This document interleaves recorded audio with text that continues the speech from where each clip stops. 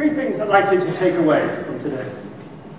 Firstly, optimism is genetic, contextual, and extremely catching. We can catch optimism. We can also catch pessimism.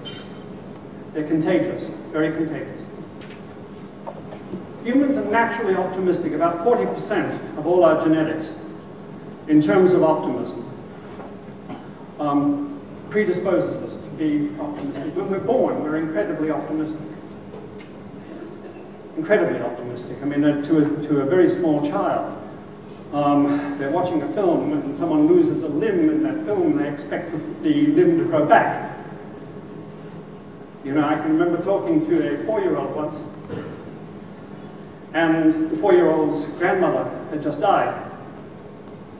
And the parents were trying to explain to this 4-year-old that grandma had died.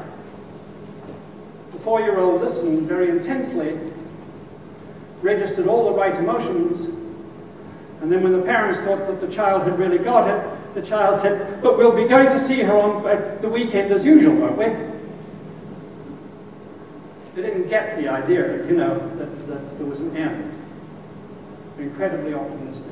The other thing about optimism is that stress kills it. Now, we live in extremely stressful times. In fact, one of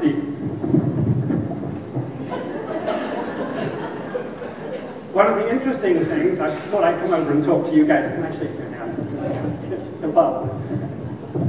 I thought I was neglecting you guys over here, so I thought I'd come over. If you feel like it, do you? People don't come over here very often, do they? And yet this is just as good over here, you know.